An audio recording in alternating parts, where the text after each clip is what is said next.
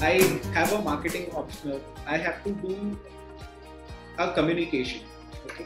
Somebody says, I want to do a campaign. Okay. What campaign do you want to do?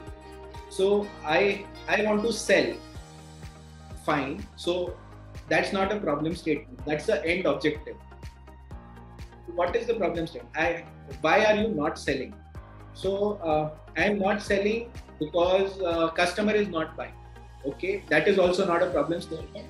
That is a reason why customer is not buying. So there could be reason, either my product is not right, either my pricing is not right. You know, so then we need to address that. If your product is not right, then you try to fix a product or make product relevant to customer. If you are not able to reach out to customer, then you need to look at your communication channels, why you are not able to. If your pricing is wrong, so either change your pricing, which is the most difficult thing to do. But if you can't change your price, then make your product worth that price.